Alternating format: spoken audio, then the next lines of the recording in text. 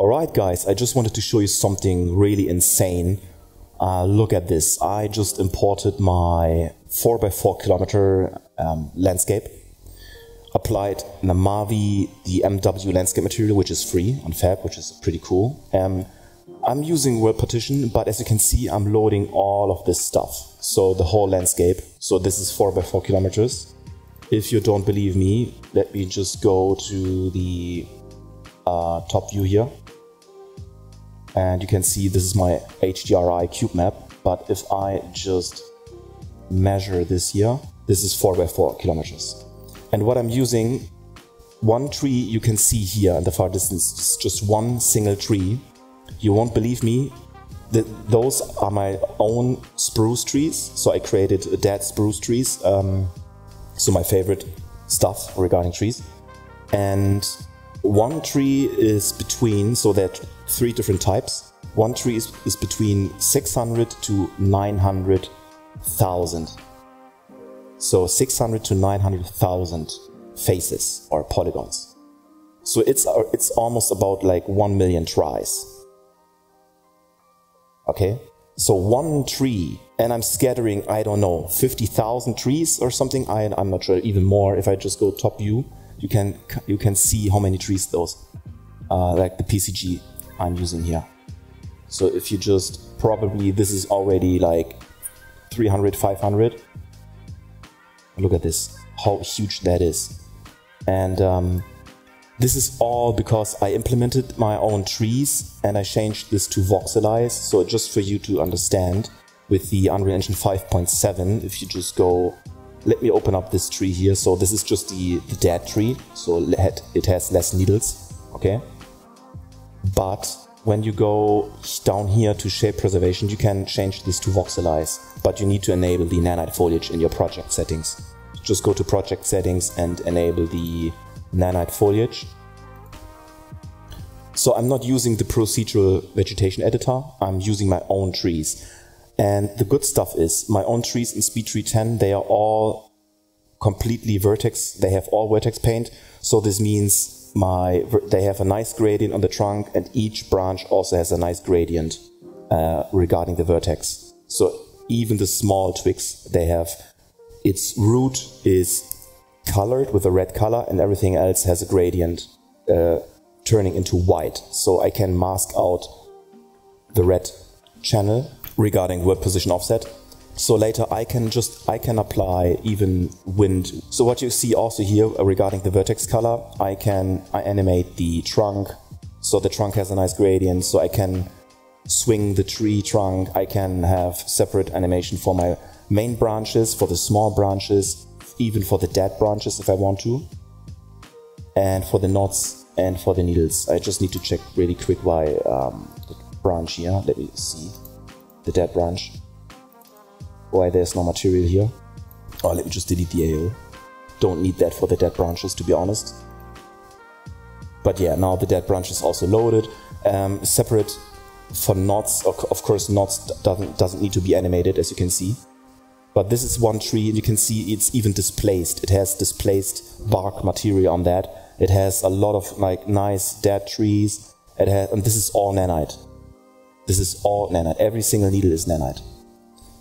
And this is just a small version of a tree. If I just show you the other tree, I just created inside SpeedTree. This is the main one.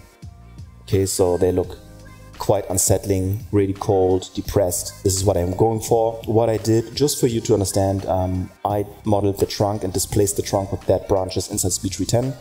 But separately, I created just 5, 6 different clusters of one branch. So that one would be, if you see here, that one would be one branch, one main branch. I did this in SpeedTree, so this was just a trunk in SpeedTree. But then those are like branches, and then I was just using twigs and populated them just to create one big chunk of a branch for this spruce tree. And I have like 5 or 6 different, and then I was putting them manually. I was placing them manually on the tree. I think you can also use SpeedTree 10, and you can also import this as a so-called detailed mesh. And then you can also populate those things procedurally, which is faster. But I was like, no, I will just go into Blender, import all those chunks, and then I was just placing them, copy, paste, placing, rotate, copy, paste, rotate. And it just takes me 30 minutes for one tree, to be honest. So it's fine. So yeah, this is full nanite. You can see this tree has 1,759,700 nanite vertices. Nanite triangles 1.5, over 1.5 million, one tree, okay? And like I said, I can do all the event animation for trunk, separately for branch, small branch, dead branch, and I could even animate needles, but of course I will not do that. So yeah, those are like many thousand trees, probably 30, 40,000, it's a lot. So, and you can see, I'm not even getting any graphic, like any problems at all for this. So this is just insane. Let me get the PCG. Let me put this one down a little bit. Let me just crank this one up a little more. So let me get the Z-axis to 50, so we populate even more. Look at this. Now we have even more trees. And some expo, height fork, volumetric fork. It's all nanite. It's just insane. I even have procedural foliage thanks to the Maui master material. Just applied that, played with the snow slope, did the map in Gaia, the height map. It's just a simple Gaia height map with the mountain I just transformed in the center and a little bit of like some erosion around that. But this is just, I mean, this is just insane. Yeah, this is the voxelization. So if, just in case if you're wondering, if I type in nanite, is it fall off? No, offset. I always get those mixed up. Offset. And I put this to, let me put this to 2. And then you can see even the voxelization. Or those voxels. Let me make this a little more obvious for you. Maybe on YouTube it's a little too hard to see. So let me put this to 4. Here you can see it's all voxel, the far distance. This is just sick.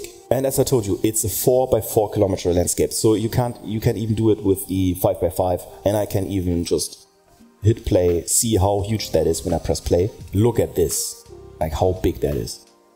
This landscape here. Boom. Of course I need to reset the offset for the voxelization. And of course, the reason why I'm sliding is because I increased the speed tremendously. Yeah, but I'm just falling off here. Yeah, but this is just sick. So let me just put this back to default. So nanite offset. And then spacebar 0, enter, boom. So everything's now perfect. And then let me just press play again. So according to the Witcher 4 demo, this is just huge. So I'm basically recreating just the vibe of Witcher 4. Of course, what I want to do is I want to scatter the foliage and stones and all that stuff. So the only thing I scattered with the PCG, just the trees. But I mean, look at this. 4 by 4 kilometers and everything is complete nanite. Each tree is complete, you can see, is completely displaced. And I'm not even breaking a sweat here. And my computer is not the strongest one. It's fairly strong, but it's definitely not the strongest one. So most gamers, they even have a much better computer than I have. And this is just insane.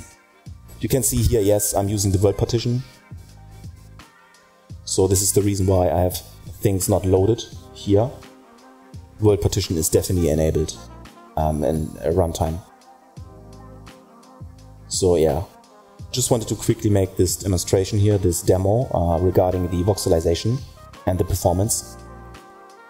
And yeah, I was waiting for something like this for a long time, to be honest. So it's just insane. So previously people were just faking maybe most of the trees with like just simple planes in the far distance, especially when you do renders in Blender. But this is all complete geometry, all real time. So yeah, perfect.